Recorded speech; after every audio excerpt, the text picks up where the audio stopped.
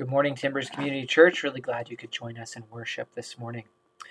We're doing our call to worship today from Hebrews chapter 10, verses 19 to 25. So if you would please stand with me for the reading of the Word of God.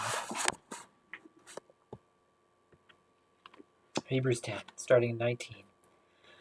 Therefore, my friends, since we have confidence to enter the sanctuary by the blood of Jesus, by the new and living way that he opened to us through the curtain, that is, through his flesh, and since we have a great priest over the house of God, let us approach with a true heart, in full assurance of faith, with our hearts sprinkled clean from an evil conscience and our bodies washed with pure water. Let us hold fast to the confession of our hope without wavering, for he who has promised is faithful. And let us consider how to provoke one another to love and good deeds, not neglecting to meet together, as is the habit of some, but encouraging one another, and all the more as you see the day approaching. The word of the Lord. Let's pray together.